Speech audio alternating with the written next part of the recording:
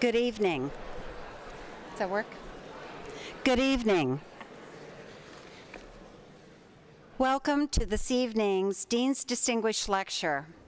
I'm Eileen Kleinsorge, College of Business Dean and holder of the Sarah Hart Kimball Chair. The topic of this evening's presentation and discussion is important, I believe, to everyone in the room. In January, the College of Business adopted a Code of Honor after much discussion among faculty and students about compromised ethics and behavior. This decision and defining the code did not happen quickly.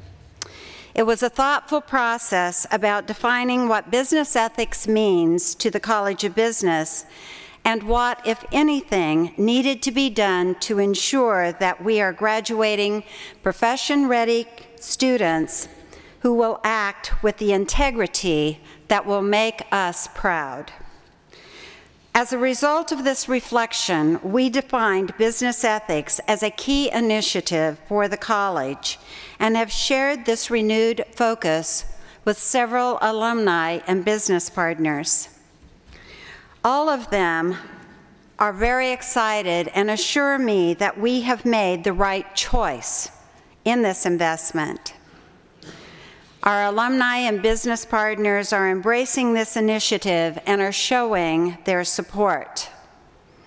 Just yesterday, I was meeting with my Dean's Circle of Excellence, which is a group of alumni and executives that serve as an advisory board to our college. When I discussed today's events and our Code of Honor, the interest and feedback again assured me that the discussion and the focus we are putting on business ethics is important. This group of high-level executives reiterated the value of educating our students with an understanding of what ethical behavior is in the workplace. Students, these are the people that are going to be ready to hire Oregon State graduates, the people that could hire you. This initiative was developed by your peers. With input from College of Business faculty, a student task force drafted the Code of Honor, which then was presented to the faculty by those students and ultimately approved. With the cornerstones of integrity, respect, and responsibility, we expect the Code of Honor will build character and provide an expectation of the values of a College of Business student and ultimately graduate. What does this have to do with this evening? When I was doing my research and considering speakers for this year, I knew that this topic was important for everyone here this evening, for students, for business leaders, for the university community, and the business community. In January, Dr. Francesca Gino was here to discuss how to think and behave with integrity in the business environment. A psychologist and Harvard Business School professor, she has studied the forces at play when our choices end up colliding with our goals. Dr. Gino discussed research on judgment and decision-making, negotiation, ethics, motivation, productivity, and creativity. This evening, we welcome John Hall to discuss the applications of research and how ethics is essential in the workplace. John has a passion for advising and building businesses that execute the values that it takes to be successful in competitive global environments where ethics and integrity can get lost. He has more than 25 years of experience developing a wide range of companies and growing them into market leaders. He has leveraged his specific expertise in sales, marketing, business development, and operations to transform companies, resulting in each firm being acquired by global enterprises. With experience as a senior executive at Unicrew, BLT Technologies, and as the Executive Vice President and Ethics Officer for Ethics Points Incorporated, John began his own consultancy firm, 16 Degree Advisory, a cutting-edge business that forward-thinking executives rely on for innovative business-building solutions. Students, faculty, and the Oregon State and Corvallis communities, I give you John Hall.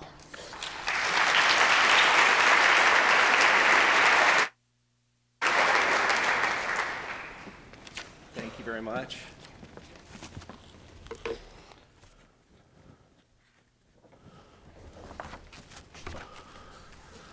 Well, thank you all this evening. Can you hear me fine? Okay.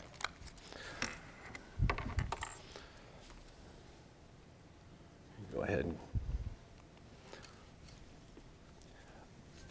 So again, today this evening we're going to talk a little bit about how do you apply a code of honor, which you all have here, and what that does out in the real world. But ultimately, we have issues of where profit comes into it and makes it a little bit unclear. But the first thing I'd like to just start off with is to just ask the question, why listen to me? For the past 25 years, I've been building businesses, but for the past 12 years, I have actually really dedicated my life in the ethics and compliance space. My company that I helped co-found in 2002, Ethics Point, we provided compliance software tools to ultimately 2,400 global customers around the world. And we also had, did about $25 million in revenue. But probably more importantly, ultimately, we got acquired by a private equity firm. We wrapped a number of different ethics businesses together into a firm now called Navix Global that had the ethics software tools. It had online ethics training and policy management. And that today is a well over $100 million business, 550 employees, and up until a year ago served as the Chief Ethics and Compliance Officer of that organization. And so the other part of it is for the last 10 years, I have spent, my life creating products, but also working with the ethics officers throughout the United States and internationally on really what were their issues and how they were trying to manage things in a global enterprise. So we were all part of the Ethics Officers Association, Society of Corporate Compliance, and then also privacy. And then in 2009, I actually personally went and got my certification to be an ethics and compliance officer. So for the last 12 years, I've been in this space, and really where kind of the rubber meets the road.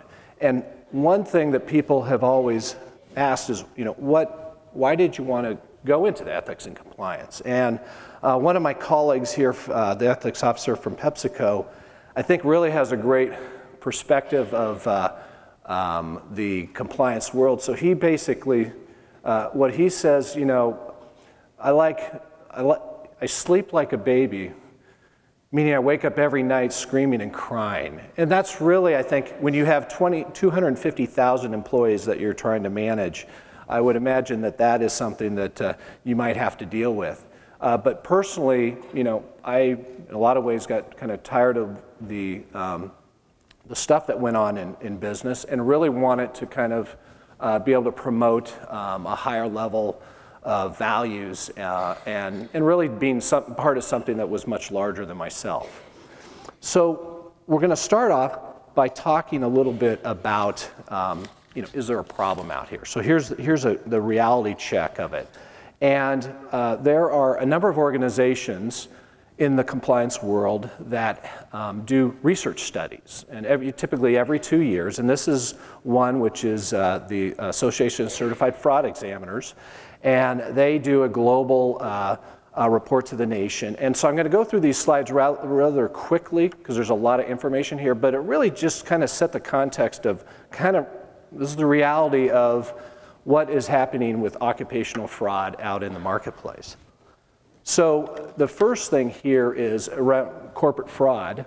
The initial detection of corporate fraud is tips. So tips that come in, followed by management reviews, and then you can see that 7% of the things are identified by accident. So that is how the incidents are occurred. Now the sources of those tips, predominantly are employees. Employees coming forward saying, I have seen this kind of activity going on, but you also have customers. And then you have the anonymous, which is actually one of the services that we provide, is the anonymous whistleblowing services. But also you can see at the very bottom that 1.5% their competitors are helping them identify problems too. The type of organizations, typically you have the private companies have the largest frequency of, but again, there are many more of them. Publicly traded companies, and then our faithful government is around 17% of the incidents, and then also nonprofits. And then you look at industries with the highest fraud. Obviously, the banking and financial services, if you know, after 2008, they created the downturn. This is clearly where a huge amount of fraud has occurred, but you look at number two is your government and public administration that just overtook manufacturing over the last 2 years. Healthcare is very predominant in fourth place, and then in fifth place is the education market, which is kind of interesting.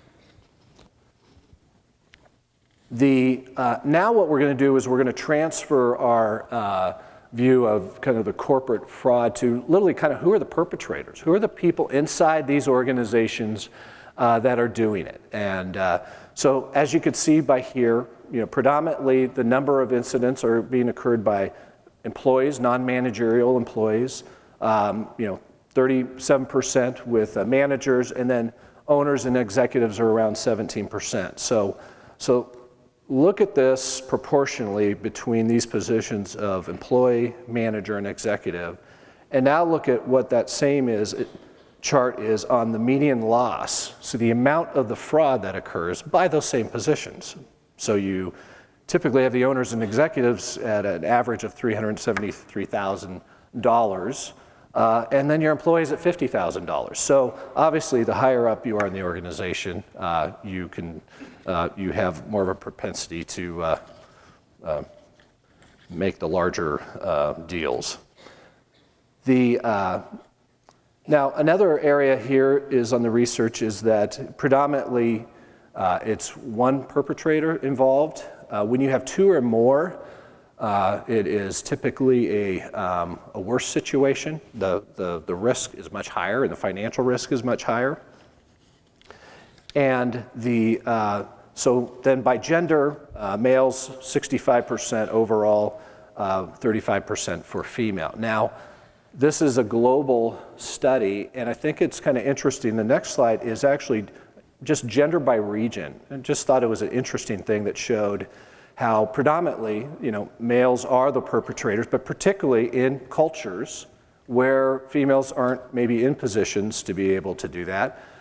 So you can see pretty much in the Asia, Africa, South, I know that for a fact that's why they are, it's less there, but then you have the United States, and then at the bottom you actually have Canada, who crossed the chasm, and actually 51% are female there. So then by age, you have about 55% of them that are between 35 and 45 years of age, and within the tenure of the organization, people that have been there between 1 and 5 years, but also you can see in the 6 to 10 and even more than that, they're still at around 25%.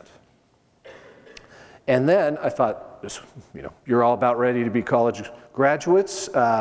So the median theft from a college degree is $200,000. That's kind of interesting. It's 2.5 times more than a high school graduate.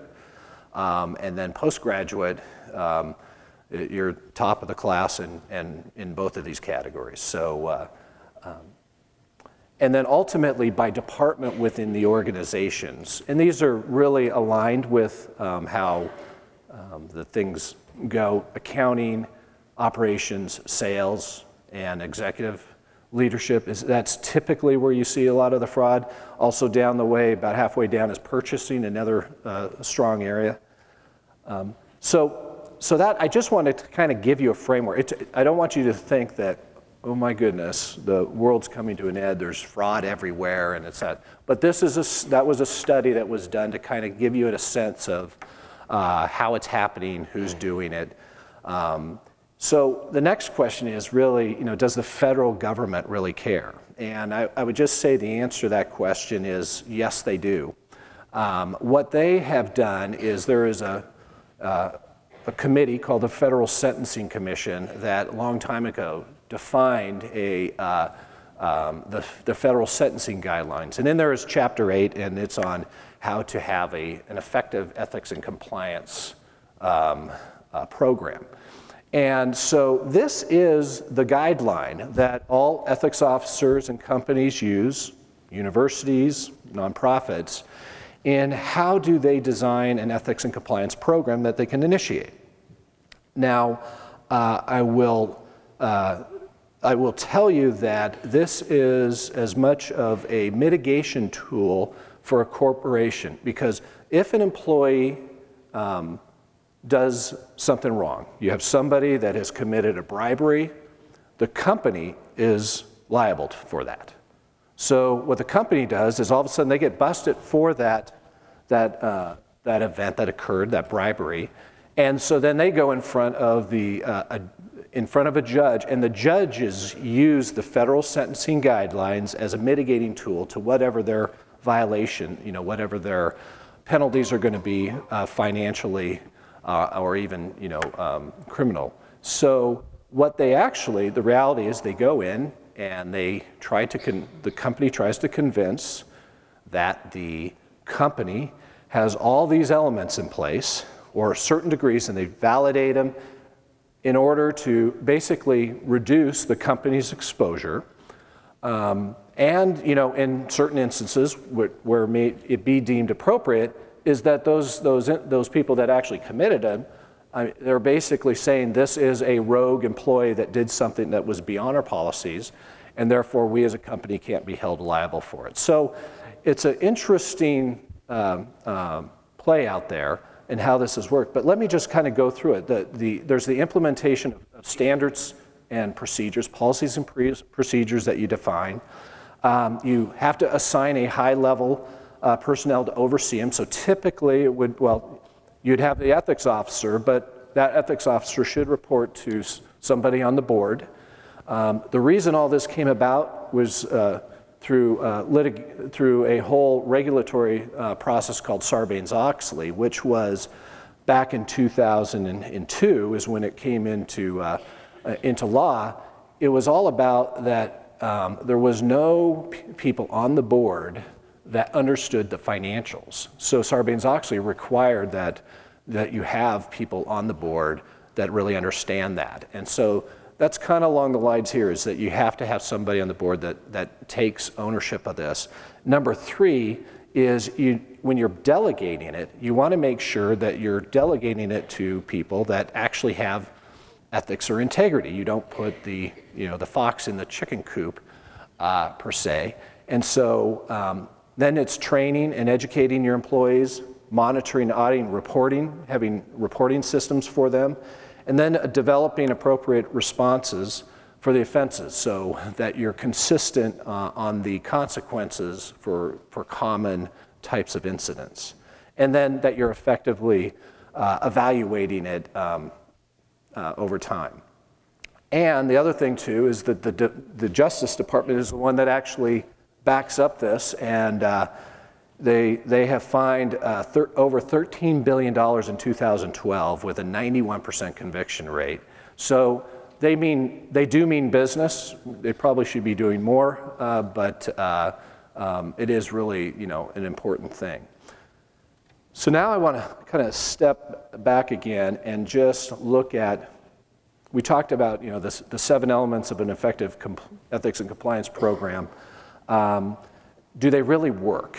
And so, if you pardon me here for a moment, I've got a short video that I would like to show you.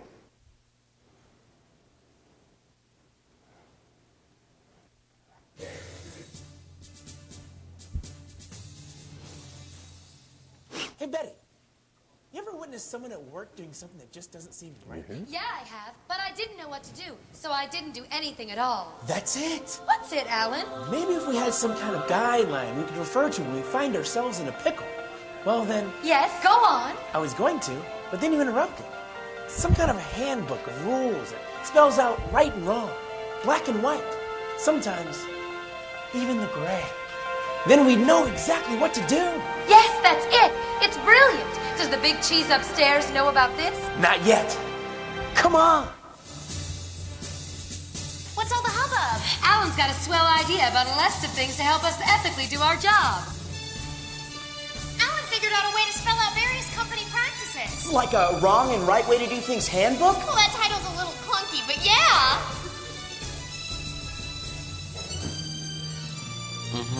Sir, I've got something to say, and I think you're going to want to hear this. I've got an idea, not just any idea, but one that'll make this company stronger and more cohesive. It's a document that spells out just what this company stands for. It outlines acceptable and unacceptable behavior within the parameters of our industry and allows everyone here to reference it at any time. You're talking about a code of conduct? Yes, a code of conduct. Exactly, sir. We've had one for 12 years. We do? Mm-hmm. When you were hired, you all signed a form saying that you'd read it. We did? Mm-hmm. Oh. Never mind.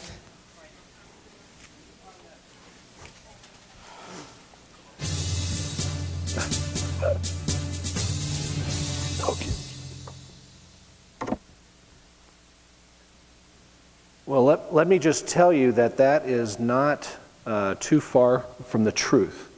That really a lot of people, typically the code of conduct is one of the elements that you use for your policies, but I will tell you every job I ever had, I signed a form, but I never really read the information. And so now there's a lot more process in place to be able to do that through training. Let me point out too that this video clip, if you're familiar with Saturday Night Live, there's an organization called Second City, which is out of Chicago, and that's the feeder to Saturday Night Live. And Second City has a communications company called Second City Communications, and they do little videos of ethics and compliance to help corporations kind of support. And this is just one of the clips that they do that they let me use, but this is again about how to reinforce, and they're using their comedians to do it. So let's just talk a little bit about what it is an ethics culture. And a culture, a business, culture encompasses everything about an employee's duties, how they interact with their customers, how they interact with their bosses, and really the strength of a culture is really defined by how well an organization supports that. As you have it has to be supported from the top, and it also has to be supported in the middle, and it has to be supported at the lower ends of the organization with kind of a peer commitment. And now I'm going to talk a little bit about, so back to the, do these ethics and compliance programs work? The Ethics Resource Center is based in Washington, D.C., and they also do research. And so here's going to be some research on ethics and compliance programs. So one of the things that you see by this, and I'll do this kind of quickly, is that observed misconduct is on the decline. So that is actually a positive thing in the ethics business. A strong commitment to an ethics culture drives employee conduct. And when companies value ethical performance and build strong cultures, misconduct is substantially lowered. So if you look at this slide, in 2013, it shows that if you're on your strength of your ethics, if you have a strong ethics culture, your 20% of your people are observing misconduct versus a weak culture where 88% are observing misconduct. Also, that about 2 out of 3 companies have a positive ethics culture. And this is a one that talks a little bit about how when you have I mentioned it earlier, when you have multiple people that are involved in an incident, it creates a much higher risk to the organization. And this slide over, if you look over here on the far side here, this is really with a strong ethics culture, the majority of the incidents are occurring from individuals. When the blue and the orange are large, like they are on the left, that creates some very big systemic issues that need to be dealt with. But that also supports that a weak culture, you'll end up having more of that. And then even though that the good news that reporting continues to remain high, and this is basically saying that 63% of employees will report a wrongdoing if in fact they see it. But unfortunately, also, the retaliation rates are still relatively high at around 21%. And when you ask the people that did not report, 1/3 of them said the reason they didn't report was the fear of senior management coming down on them. Then also you look at where do people internally report within an organization. Typically people go to their supervisor first, and this is what we've always recommended. Go to your supervisor, if not their boss, then you can go to HR, and then you ultimately can go to your anonymous hotline or helpline. So those are the vehicles that people use to bring those incidents forward. So, really, what does this mean to me? What does this mean to you? And if you bear with me, I will give you another hopeful reason to laugh here.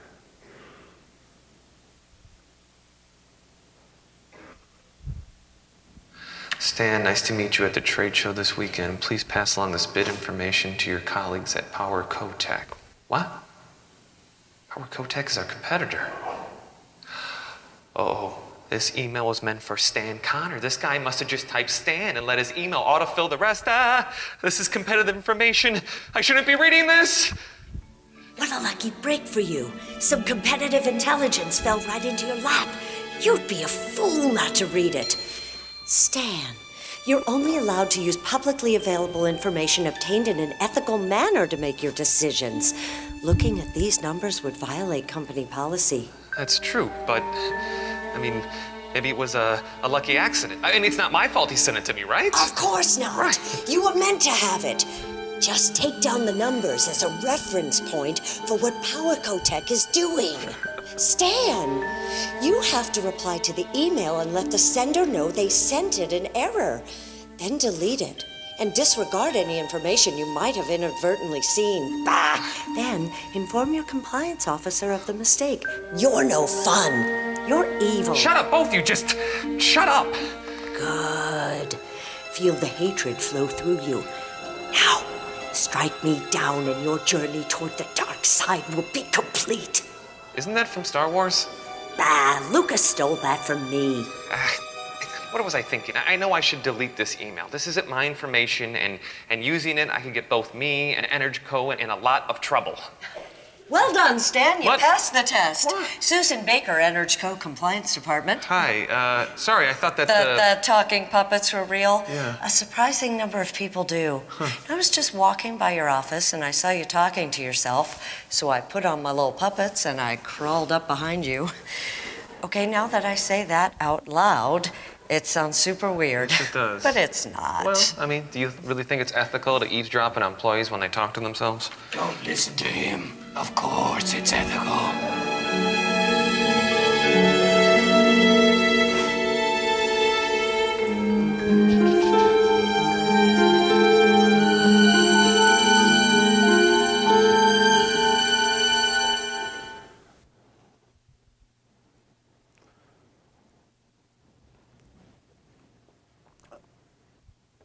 All right, so Eileen had talked about this earlier, about your code of honor that you've developed here.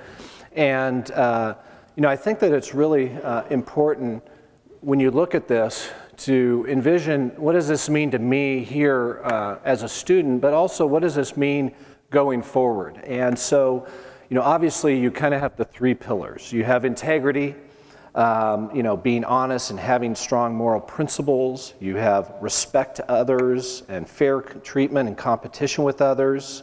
Responsibility, being accountable. But also what you have here is, this is the corporate values that I had developed for my company, Ethics Point. And you'll notice they look pretty similar. You see respect in there, accountability, which would be like responsibility and commitment.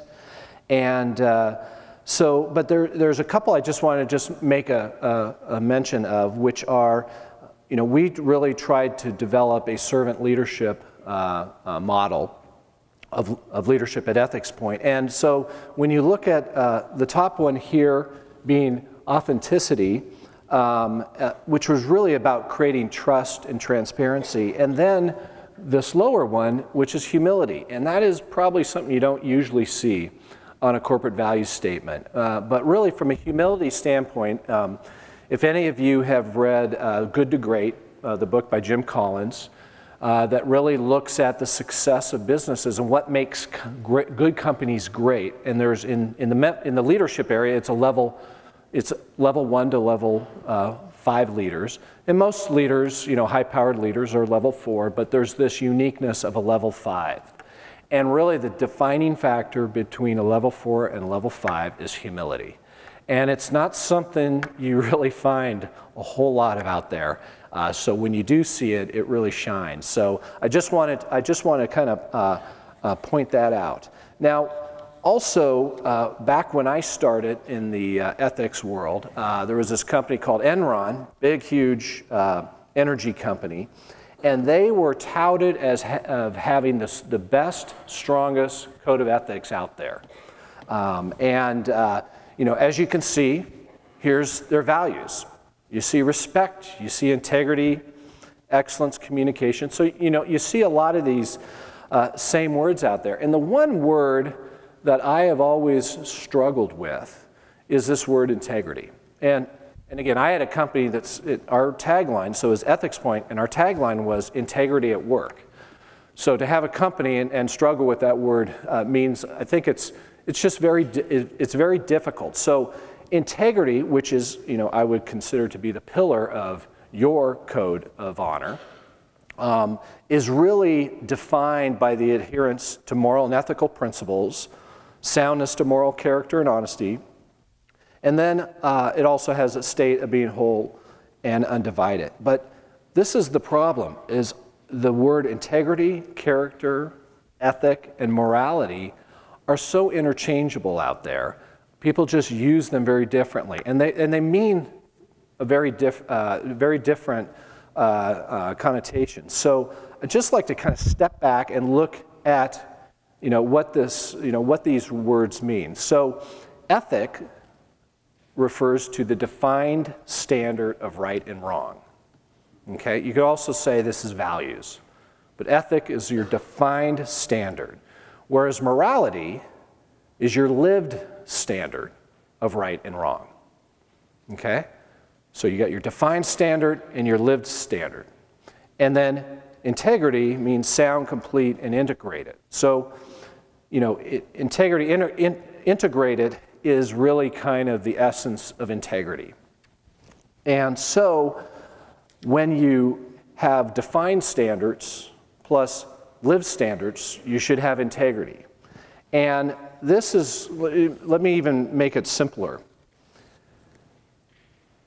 If you have an ethic, this is your defined standard of what is right and wrong. If you have a ethics or values that is aligned with your morality, so it's aligned with your lived out standard, you have integrity. Okay? But if you have an ethic and values that are not aligned with how you live out your life, you have lack of integrity or hypocrisy. You're a hypocrite. So I think it's really important. It's probably one of the best, the thing that I want you to come away most of all is this, is just about what are my values, what is my ethic, and how am I living it out? So let's go back to Enron. You know, Ken Lay, 2000, he had the most pristine, defined code of ethic. 2003, didn't really live it out very well. So again, back to that equation, this would be ethics and values. Really strong, it was written down, it was great. They certainly didn't apply it, and therefore it was complete hypocrisy. So if I were just to ask, what are the two questions I really would like you to ask yourselves, tonight is, what do I want in a leader? And also, what type of leader do I want to be? Now, the reason these questions are so important is you have to understand you are future leaders, okay? You can change things. What you saw up there earlier, you can, I think we're changing and we're getting better, but you have this great opportunity and you can take hold of it. You can have an impact, and I cannot tell you that enough. Really the question is, what will be your ethic? Now, I believe that most of you have an ethic or values that are already, embedded in you, whether that is through your parents, whether it's through your grandparents, maybe a spiritual advisor or something like that. But you have a certain set of guidelines of right and wrong already ingrained and wired into you. And that's that little voice that comes out occasionally. So do listen to it. But the biggest question is, what will be your morality? How are you going to live out those standards of right and wrong? And when you live in a world, and believe me, the business world, and you probably had this at the last speaker, the business world is full of gray. So you need to have something to anchor in on in order to help you make, decisions. So there's as fellow leaders of our future, I would just give you a little bit of advice of some guidelines around leadership. First of all, there's a saying, what is good for the goose is good for the gander. I mean, in essence, really what it's saying is that as a leader, you are not above the people beneath you. I have been in numerous situations where we were growing a business and we had to cut back. And we first had the leadership have the salary cutbacks before we ever had anybody else do it. And that is, that is something that you cannot hold yourself above your people. The next thing is practice what you preach. And if, in mentoring, it's not what you say, it's what you do. And that builds trust. Then don't make any promises you can't keep. That's really treat other people the way you would want to be treated. Take responsibility for your mistakes. Own up to it with humility. You'll be surprised how great of an impact that is. Because keep in mind, they already know, so you're not pulling the wool over their eyes. Statement of kind of winning, at all costs is for losers. If you want to have longevity in relationships, in a business, or anything like that, it really requires pursuing a win-win relationship. Speak the truth. This is something personally I will say I have had trouble with from the perspective that I value relationships so much. They are so important to me. And when I would have people that worked for me, I loved them. I felt so much about it, but I really didn't want to hurt that relationship, and so I didn't necessarily speak the truth, maybe on their performance. And you know what? And now I realize I hurt them by doing that. So I just really, speak the truth. Another saying is, speak the truth, and you'll never have to remember anything. That will help you out. Do no harm. Remember, the world needs more compassionate people. And then really make things better. Leave things better than what you were given. So as I get ready to conclude here, there is, in the old days, there was a saying that really resonated with me was, don't do anything today that you wouldn't want your grandmother to see in the newspaper tomorrow. Well, there aren't newspapers around hardly anymore, so it comes down to YouTube. So, if you did what you were thinking of doing, how would you react if a video of it were to be posted on the internet for all to see? And use that as a way of, monitoring, where you're going with making decisions. The other thing too is, I will just say this, in the business world, and you're all looking for jobs, if you're posting stuff on the internet, if you do not think that the companies have access to that and review that sort of stuff, you're kidding yourself. So be mindful of that type of stuff.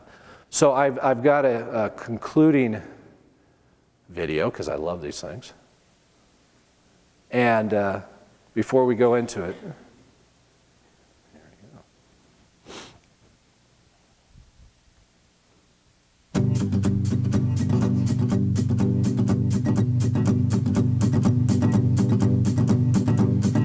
I'd still have a gig, selling lots of Ivy stuff. But I took a dock to golf and paid for it all by myself. I thought the rules were there for somebody else, but not for me. Now I'm doing 3 to 5 in a penitentiary. Should've listened to compliance, but now it's way too late. I could have seen this coming at me, but now I've sealed my fate. They put me in a courtroom, they threw the book at me. Don't make the same mistake, my friends, listen up attentively. We're telling you compliance, don't sit there like a blob. The rules must be obeyed or it could cost us all our jobs. Compliance, put down that BlackBerry.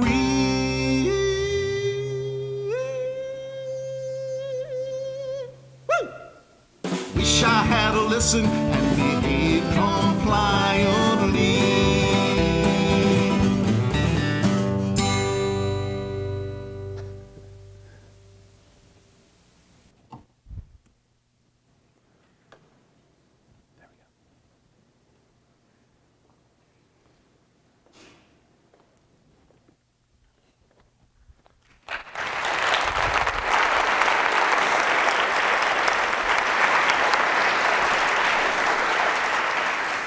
Well, John, you've given us a lot to consider and to evaluate.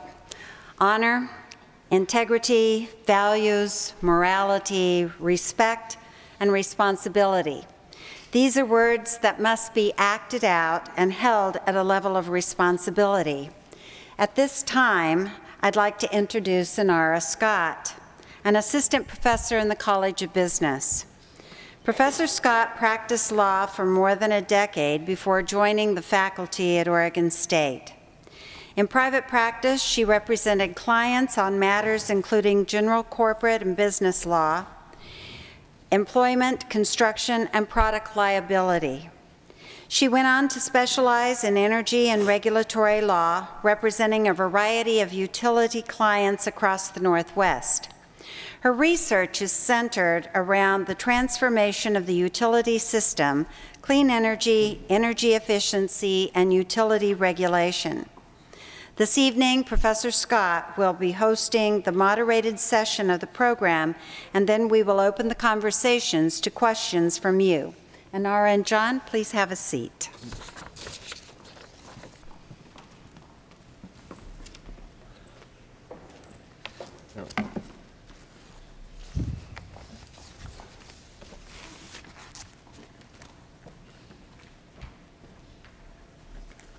All righty. Well, thank you for a fantastic presentation and a lot of great data mixed in there with some really good lessons about how to proceed. But I just wanted to start actually with giving you a chance to give us a little of your personal story, maybe talk a little bit about you were a very successful entrepreneur. What led you to pursue ethics both in your professional work and also in your personal life? Yeah, it's so I kind of grew up. My father was an entrepreneur. I grew up with that ilk to go out and, for the first part of my life, I was basically interested in three things. I wanted to be my own boss, I wanted to be an entrepreneur, and I wanted to make millions. Not a bad thing. Well, at age 35, it happened to me. And to tell you the truth, I don't think you always dream of it, but you never know what that, if that ever happened, what would you do? And so I didn't know what to do. So I went out, frankly, and went and bought a bunch of stuff. And what I found was there was absolutely no value in that. So I really, everything that I had been chasing was empty. So I was really looking for kind of this change in my life from success to significance, and looking for significance in my life. And through that is what kind of took me along a process to want to, do good. And I loved the business world, and when we started Ethics Point, it was really about saying, hey, I want to stand for values and morals, but it'd be in the kind of the dynamic business world. And so that got me there, and then eventually these friends of mine that were ethics officers, when I looked at what the struggles they were going through, I really felt called to not only help eventually boards of directors understand what's important in ethics and values within their organizations, but also, frankly, it's why I'm here. I want, these students to understand that there is more to life than what I thought there was, and it is it's a whole lot more fun, and you don't have to look behind your back or anything like that if you just kind of applied. I had to learn the hard way to get to those guidelines that I kind of gave you earlier. So. Well, at least you figured it out before you ended up on the in my jumpsuit gang. So I was really struck by the chart that you showed that had the weak to strong ethical culture and the way that changed the nature of misconduct within a company. And I'm wondering if you could talk a little bit about how do you take a company that has a weak ethical culture, and how do you bring it and really build the ethical culture? Is it possible to change a culture? Yeah. Oh, yeah. It's very possible. It isn't a quick fix.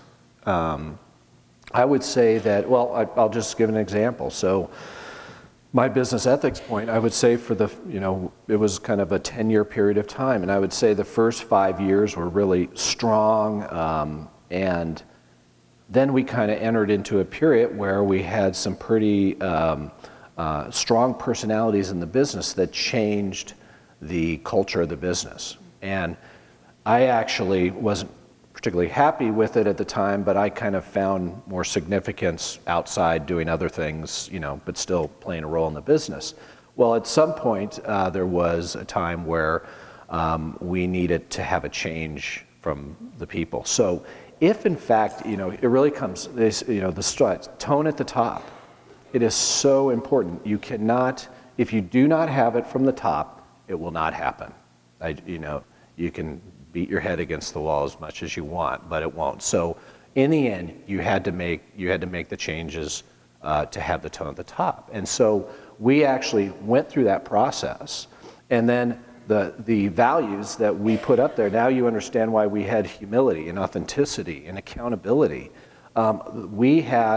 I stood up in front of our 175 employees and basically said to them, with, I guess, authenticity and humility, that, I may be the co-founder of the business and the second largest shareholder, but for the past 3 years, I would never have had a friend or an acquaintance come to work for the company, because it wasn't what it used to be, and it had ethics in its name, And so we said we were going to change that, and so the leadership, we decided that we were going to lock arms on those 5 corporate values, and we made that commitment. And what we said to our employees, or what I said to the employees, was, we are going to live into these, and if we don't live into them, you don't have to. But if we do, we ask you to join us and come along with us.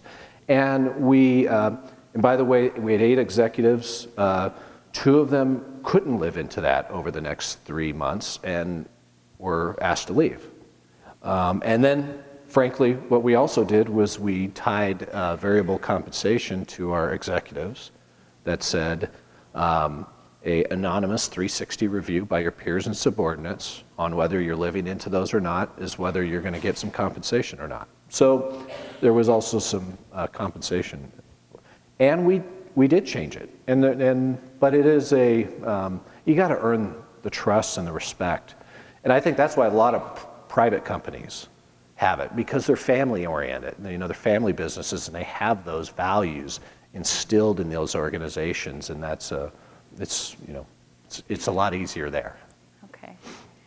So you are obviously coming in from the outside, and when you're head of the company, there's a lot of steps that you can take, including compensation. But are there things that we can do as individuals? So considering the students out there, as if they encounter, situations, maybe even here at Oregon State, where they feel like the culture is not ethical, are there things that we can do as individuals to change a culture? Yes, but I would go back to, well, I'll just, look at your code of honor. If you do not have your leadership in support of your code of honor, just like in a company, it will not happen. I mean, it will, you'll do something and then they won't really back you up on it. So you have to have leadership, and you do have the backing. So that is probably the most critical thing. The second one is you have to own up to your own personal ethic and morality, because if you can't sit there and judge somebody if you are doing the same thing. So I would just say, if leadership is there, and if you have your own personal ethic and morality, kind of your integrity around that, then I would just say you start working with other people to bring it up within the organization and hold people accountable to it. Do you have any, and we do have some great leadership here, but do you have any suggestions for the college as we embark on establishing this new code of honor into how we can bring that into the life of the college? Do you have any, maybe from the training that you've done, or how do you feel like that is the best way to create that ethical culture? Yeah, I think that a ethical culture is, one of the things is you need to know what the standards are. What is, and so you have a very good start on those standards. I would say that if promoting what integrity is, it's just not a word. Integrity is a result that comes from, values. And so it's really about training people and creating awareness that are supported by the organization, so that when something happens, there is a consequence to it. And what's quite effective in training within the corporate world is they actually will make those they'll take the names out of them, they'll anonymize it, and they will say, this is what happened, a person did this, and this was the repercussions of it. Because that personalizes it to a person. So, and then do lots of funny little skits like those videos and stuff like that, so that it actually absorbs in. Excellent. Well, I think I'll ask maybe one more question, and then we'll, while we're asking our final question here, you can think of, you guys out there in the audience have some questions to ask. So one question for potential job seekers out there. Obviously, it's a lot easier to come into a positive culture than to have to try to change it on the back end. So if I was going out and applying for a job today, which thank goodness I'm not, but if I was, what would you advise me as a job seeker? How are these students going to be able to tell if they are looking at an ethical company and whether it's a company that has the kind of culture that they want to work for? Yeah. Well, I would, first of all, I'm happy to see that we have a generation here that is really interested in, more than the bottom line, it's about social impact. And that is it's very refreshing. But what I would say, so just some a basic strategy is when you're out interviewing, go to the company's corporate website and search for, and you should be able to find it, but you should be able to find what their corporate values are. And so if you looked at Ethics Point and you saw those, what I would do is I would pick 2 of those that mean something to you. And when you are in the interview process, now again, you're interviewing for a job, they're interviewing you, but you're also interviewing them. And don't forget that, because, you may think times are desperate, but boy, man, doing the wrong company is far worse than anything you could think of. So what I would do is I would frame a question. If you're in with either the leadership or the person and say it's the integrity, I would just say, could you give me an example of when senior leadership modeled integrity in the workplace? Not what an action they did. So I think that's a great way. And if you get the old deer in the headlights stare, they haven't, well, they probably have never been asked that before, but they are not, it's basically saying, I don't know any examples. So there's a good indication. There's also another, a website called glassdoor.com.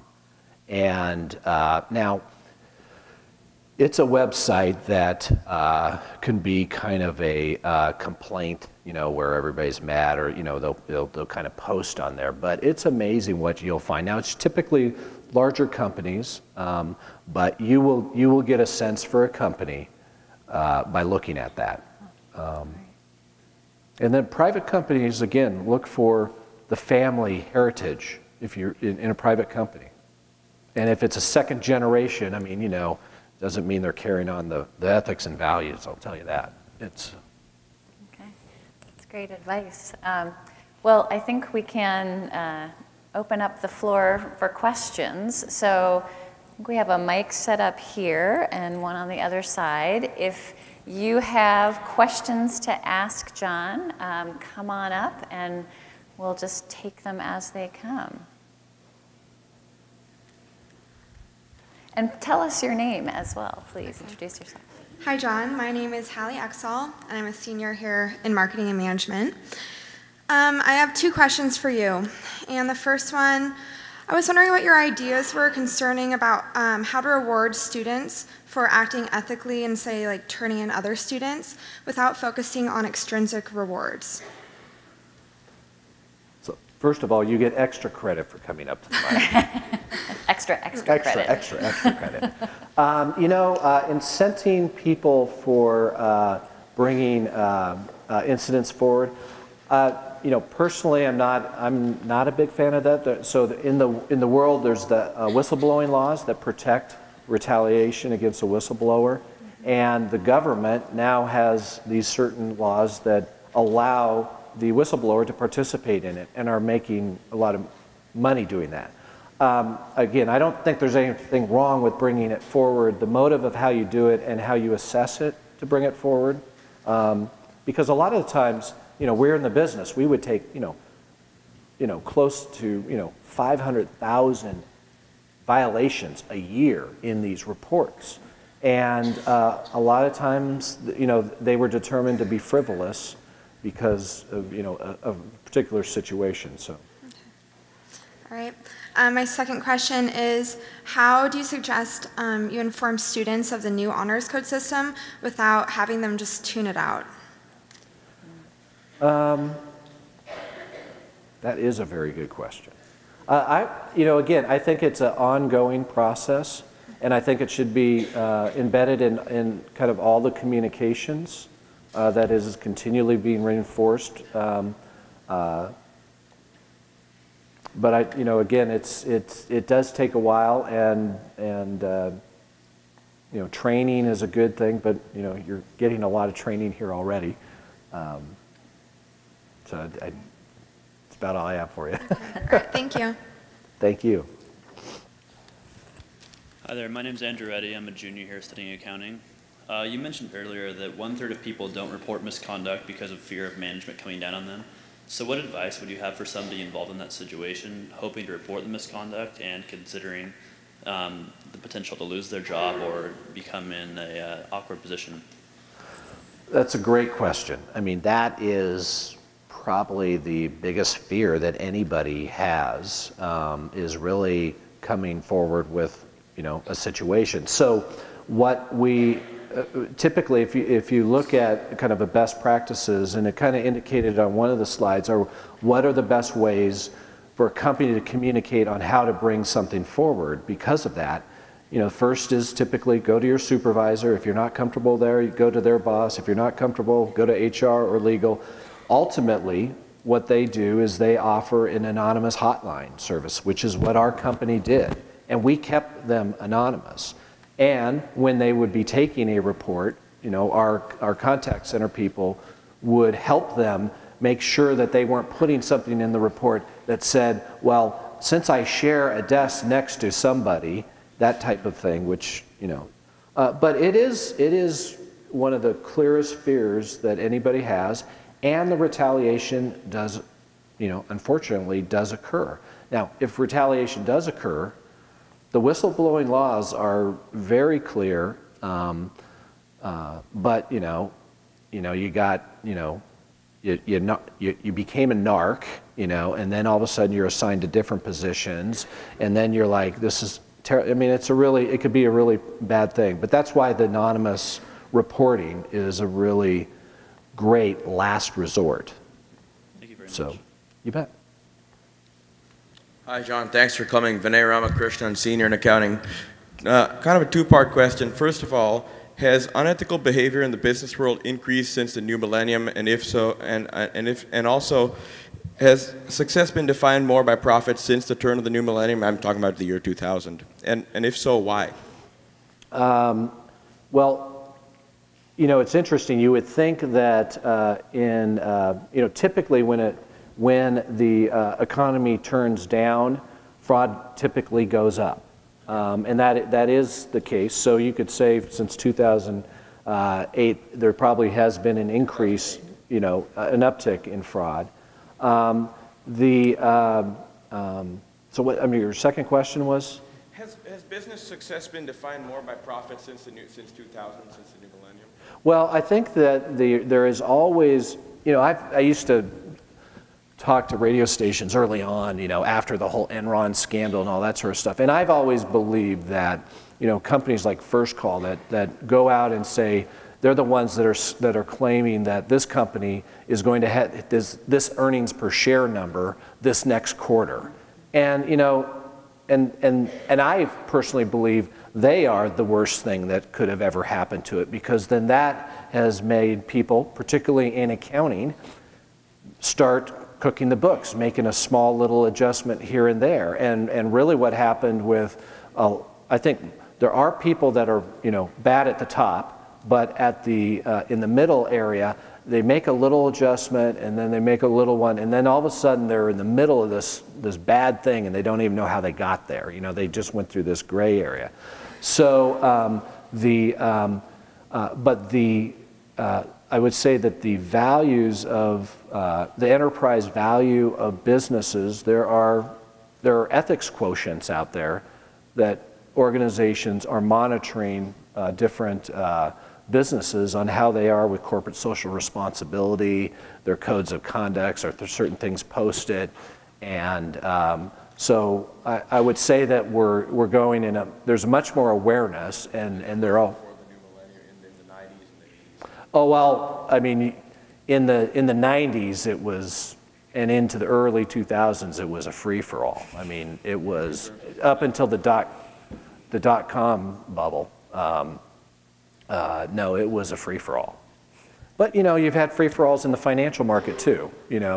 With your the mortgage lending and all sorts of stuff. So there's always things kind of going on, but it's kind of knocking them back inside the guardrails. We have gone down a little bit in the new millennium. millennium, but we're coming back up?